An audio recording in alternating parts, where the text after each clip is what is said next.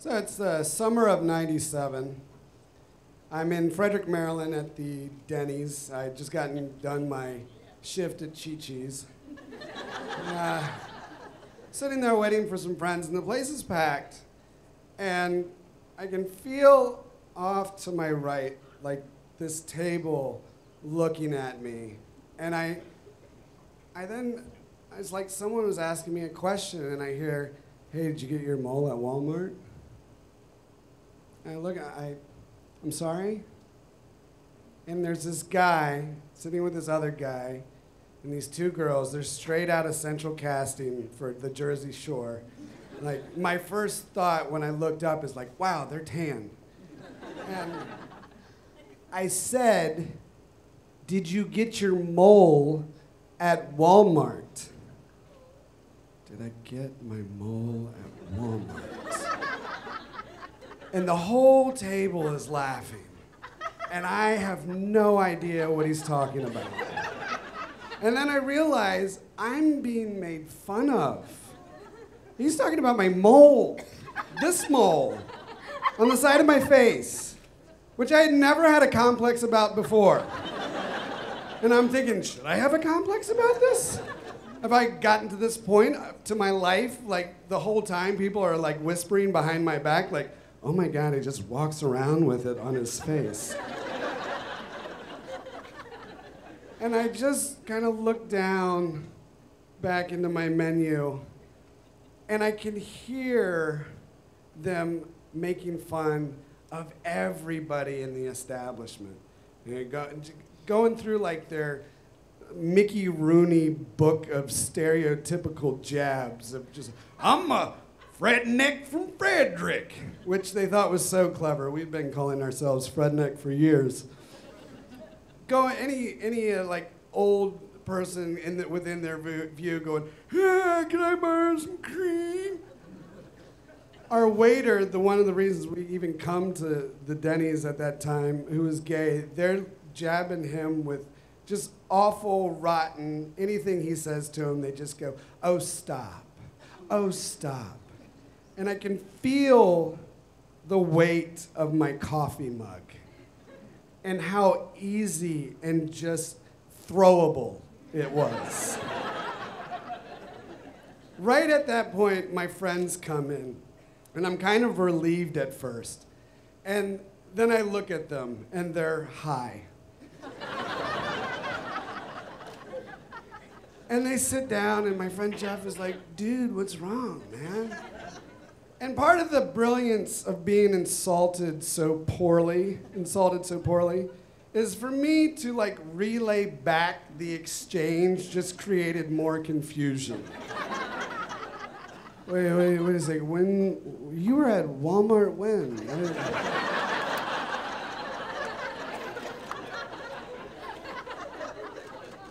Don't talk to me. The four of them get up to leave, and I just follow them out. And as soon as they're like out of eyesight, I'm like, "They were making fun of everyone." And then I hear, like straight across, this girl go, "Yes!" And I look at her, and we make eye contact, and I'm like, "Those guys." And she's like, "Yeah, I've been trying to tell my boyfriend." "What? That they're assholes?" "Yes!"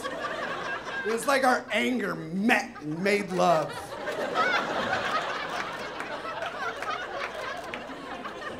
And her boyfriend was like, "What, you mean the guy's like sitting right there?" And I'm like, "The guy's sitting right there." And there, under God's fluorescent yellow light, are their car keys.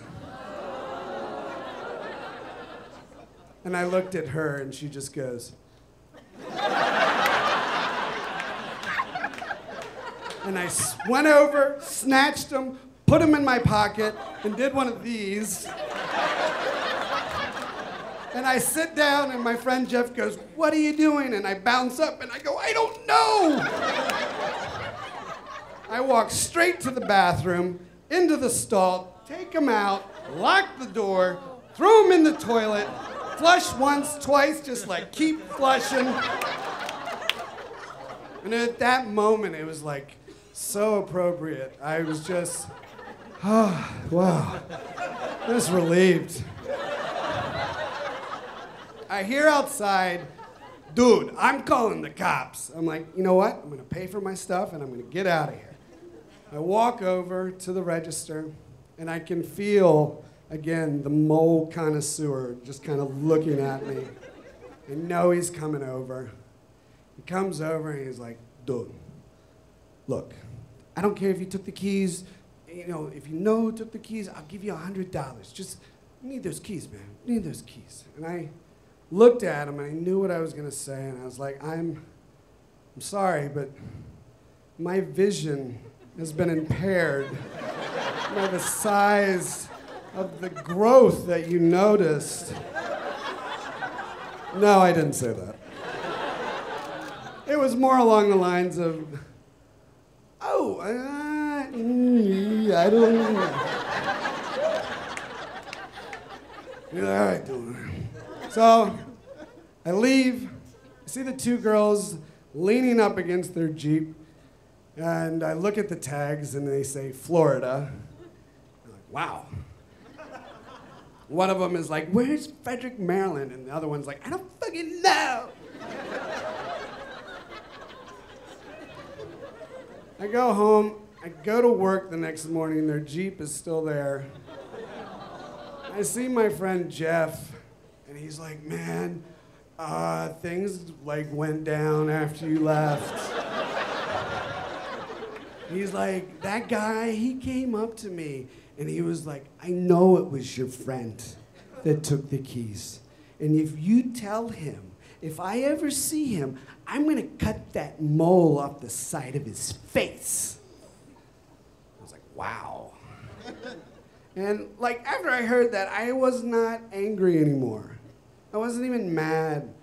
I felt kind of sorry for him. Because like someone like that has to be in like a lot of pain to be so self-destructive and to continue to want to make choices that are just going to end up with their future straight down the toilet.